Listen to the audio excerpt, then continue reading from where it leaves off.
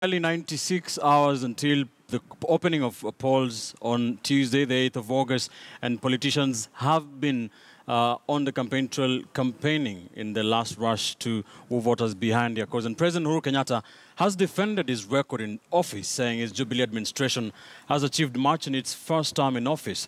In an interview with KTN News anchor Sophia Onuna, the head of state said he is ready for a peaceful handover of power if results don't go his way, even though he maintained he was confident of emerging victorious in Tuesday's presidential poll.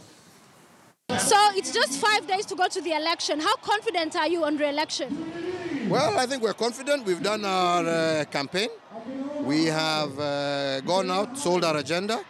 We have a proven track record of the things that we've done over the last 4 years. So we're very hopeful that the people of Kenya will give us another opportunity to continue with the work that we have already started. We've laid the foundation, and we think they will give us an opportunity to continue our work. There are those who are concerned about security. There's anxiety about security during and after the election. As president, what do you tell them on security? I want to assure them, and to assure every single Kenyan, that we are doing everything that we can to ensure that all Kenyans are secure, that all Kenyans will have the ability to cast their vote and to cast their vote and to be in peace. We have put in place measures to ensure that that happens, and all we are asking of our people is that on that particular day, let every single eligible citizen cast their vote, head home, and wait for the results. Yes, and the debate around the military engagement. There are those who say... I really don't want to comment over rubbish, because as far as we are concerned, if we were to use the military for any reason, why are we busy campaigning across the country? We're busy campaigning across the country because we believe that in a democratic society, it's the people who have the right to choose. And ours is to wait for the will of the people, and we are working very hard. Today we have attended 3 different rallies in 3 different counties, talking to the people of Kenya, asking them for their vote, telling them of what we've done, telling them of what we intend to do. We have no intention whatsoever to use the military, and please, that's just empty propaganda from a group that already knows they have lost the election. For those who talk about, especially the military, in securing the country, that they should only do so in emergencies, as president, is there intelligence? The duty of all our security forces is to ensure that every single Kenyan and their property is safe.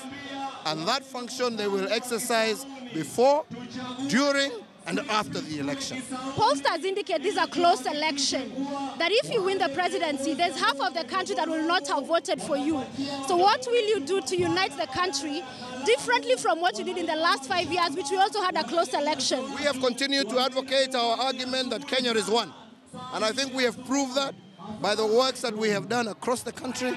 And I believe you can even see the reception that we're getting here in Mombasa, where we got no votes last time, because we did not leave any part of the country out of our development agenda. And this is something we intend to continue, to have an inclusive government, inclusive development, so that we can have equity across the country.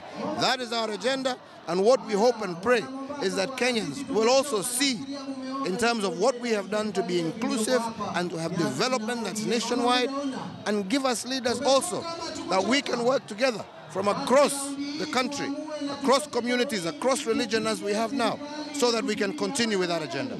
If you lose, will there be a peaceful handover of power? There will absolutely be a peaceful handover of power. But I want to be very clear. I am very confident that the Jubilee Party is going to win this election, and I believe, based on the strong track record of work and development that we have done, that Kenyans will give us another opportunity.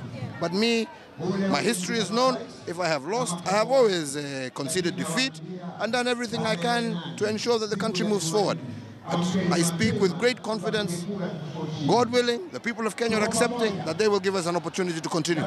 This is perhaps your last visit to the coast ahead of the election, and land is a big issue. There are those who say you've barely scratched the surface in issuing title deeds, that the fundamental issues are yet to be addressed. What do you say? We may have only scratched the surface, but I can promise you, we have scratched that surface deeper than any government in the past. Over the last 4 years, in Coast, the former Coast province alone, we have issued over 300,000 title deeds, more in 4 years that have ever been issued in this country since independence. So I believe we are heading in the right direction. I believe we are addressing issues. We don't blame anybody. We don't shout at anybody. Our agenda is that we want to resolve the problems that Kenyans have, wherever they may be, whatever those issues are. We want to bring solutions. And as I have always said, we don't want to discuss the land question. Our aim, our agenda is to bring about a solution to the land problem. On corruption, you're on record saying you've done all you can to deal with corruption. So what else then will you do if elected? Should people vote? For sure, we will continue to strengthen those institutions. We will continue to work together with them. We will continue to put a great deal more emphasis that the judiciary, the DPP and all agencies that are involved in this particular fight must start bringing results for the cases that are before them. And that is what Kenyans want. And we will put a great deal of attention on those institutions to make sure they deliver, because we have given them all the resources they require. So ours is to put pressure on them so that they can deliver in accordance with their mandate to the people of Kenya. In the last 5 years, what would you say is the one thing you regret, the one thing you failed in, that you'll do better in if you're re-elected? I don't believe we have failed in anything. I would have loved to be able to move a lot faster if it wasn't for the numerous court cases and issues being brought about, but that's part of the democratic process. Mine, if I were to say I have a regret, is the loss of life that has been occasioned on Kenya by these evil-minded terrorists. And I believe we have also done a lot to stem the tide of killings of our people by these terrorists, and we will continue to do more.